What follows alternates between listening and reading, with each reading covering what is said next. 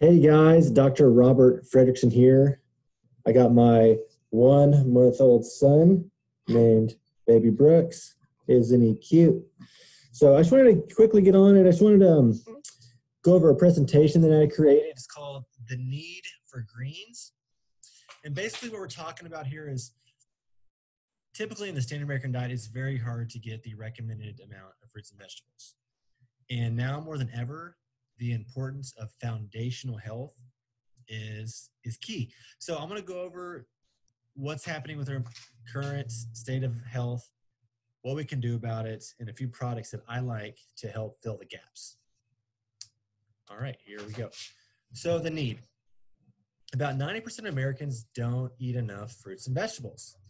The most recent edition of the Dietary Guidelines for Americans recommends that adults consume 1.5 to 2 cups of fruit and 2 to 3 cups of vegetables per day. They also include potatoes as a vegetable. We also know that according to CDC's data, only 12% of Americans are actually getting the recommended dietary allowance of standard of fruit, and 9.3% of Americans are getting the standard amount for vegetables. And on average, the report adds Americans are eating fruit once per day and vegetables 1.7 times per day. But again, they are including potatoes as a vegetable. So vegetables, fruit, and disease. Everyone knows we should be eating more fruits and vegetables, but we usually don't get enough. One of the studies I want to reference is a study, basically this nurses study. This was a study done by Farben and colleagues. They followed over 90,000 women for 22 years. And they found that women who ate at least 3 servings of fruit in adolescence had a 25% lower risk of developing breast cancer later in life. They also noted individuals who ate 5.5 servings a day compared to 2.5 servings per day had an 11% higher reduction in chance of developing breast cancer. So another meta-analysis of over 460,000 people showed that vegetable and fruit consumption resulted in a less chance of developing cardiovascular disease. They also noted that an additional 4% reduction for every additional serving that was added per day.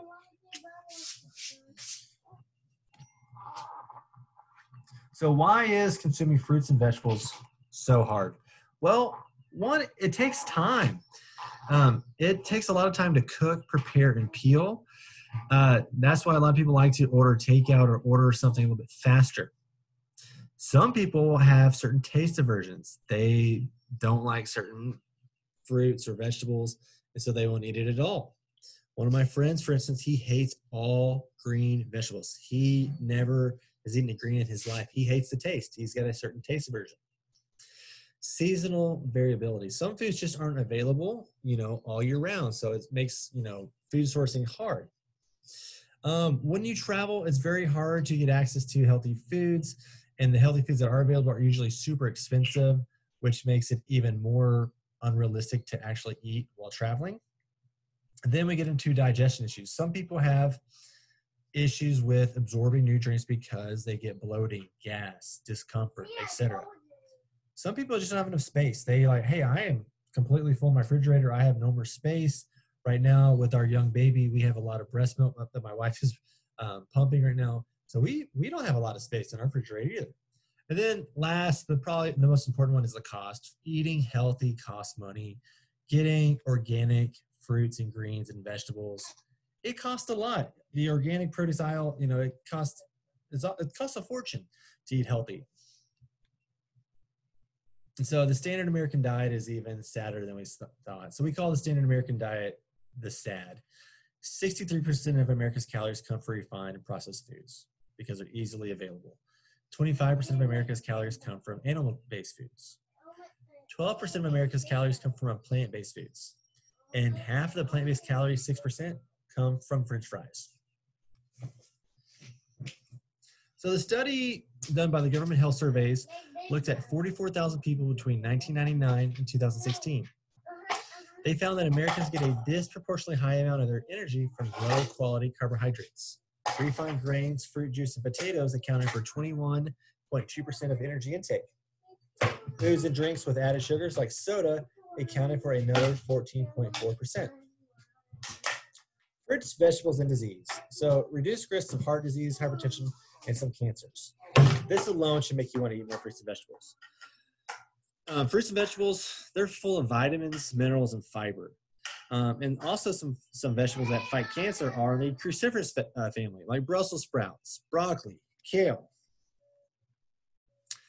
So a product that I really like is called Indigo Greens. It's one of the only products that I found that's certified organic. A lot of these green drinks aren't organic. It's a long process to get a product completely organic.